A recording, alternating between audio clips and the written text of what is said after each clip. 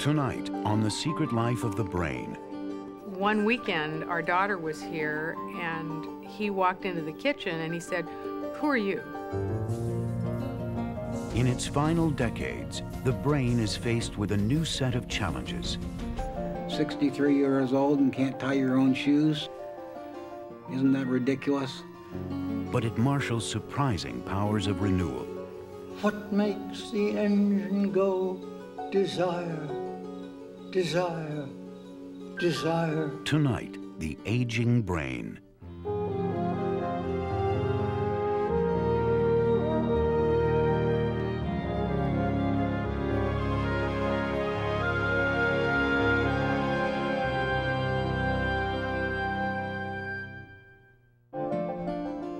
Major funding for The Secret Life of the Brain is provided by the National Science Foundation, America's investment in the future.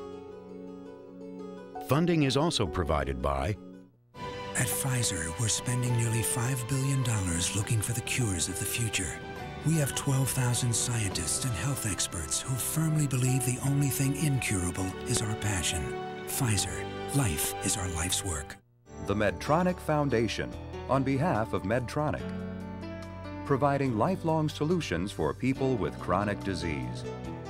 Medtronic, when life depends on medical technology. The Park Foundation, dedicated to education and quality television. The Dana Foundation, the Corporation for Public Broadcasting, and by contributions to your PBS station from viewers like you. Thank you.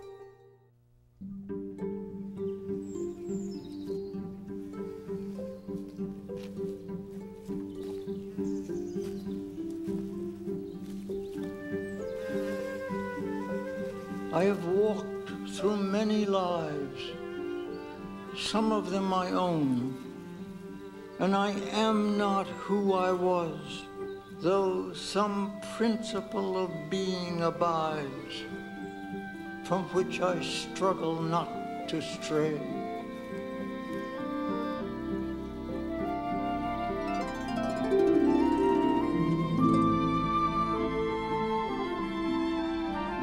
The brain in old age. In its furrows and folds dwell the imprints of a lifetime, the unique history that makes us who we are. All we know and can remember, etched in 100 billion neurons, cells that can last our entire lives. Neurons can live to 120 some years. What else will work for that long without going to the repairman all the time? I think what's unusual about the aging brain is the fact that it's built to withstand, that many years. Somehow these neurons just keep going. And neurons are up against a potentially hostile environment. They take hits. In its final decades, the brain must contend with the slowing down of its neural circuits, and with crippling diseases and injuries few younger brains ever face. But scientists have begun to unlock the secrets of the aging brain. Long thought to be defenseless to the onslaughts of time, the brain can marshal surprising powers of renewal.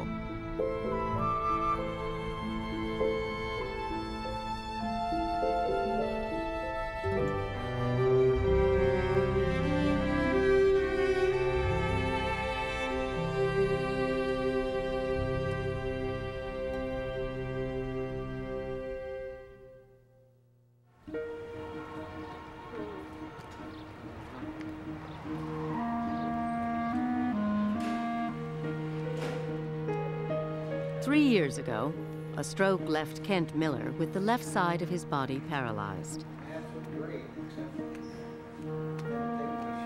Even after months of rehabilitation, he still can't use his left arm and hand. His career as an accountant has come to an end. You feel worthless. You can't do the things that you used to do, physically and mentally. And it's been a bear for my wife, my family. Hasn't been too easy for me either. Elevator. I want to become whole, to put it simply.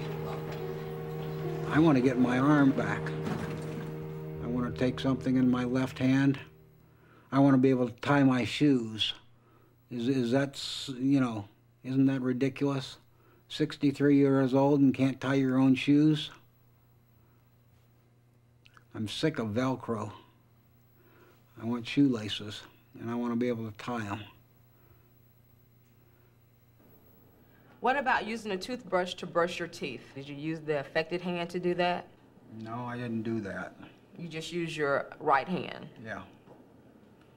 When you were getting dressed, putting your arm through a sleeve of clothing, do you actively push your left hand and arm through, or do you pull it on with your right hand? I pull it on with my right. So that means your left hand just kind of sort of laid there. Yeah.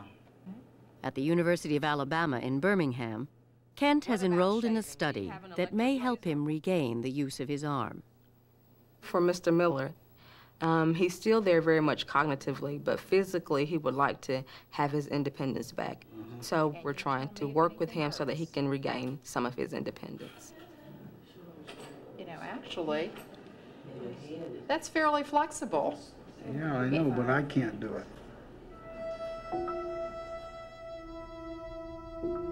The stroke that left Kent with a paralyzed left arm struck at the part of his brain responsible for moving the arm. A blockage in an artery suddenly stopped the flow of blood, cutting off oxygen, shutting down the flow of signals. Millions of neurons were killed. Millions more were injured. The damaged part of his brain shrank to half its former size. Because the right side of the brain controls the left side of the body, Kent's left arm and leg were paralyzed. Most patients have been told after a stroke that the amount of movement that they have at 6 months or 1 year is the maximum that they're going to have for the rest of their life. Whatever they have at 1 year, that's it, and they're not going to get any better.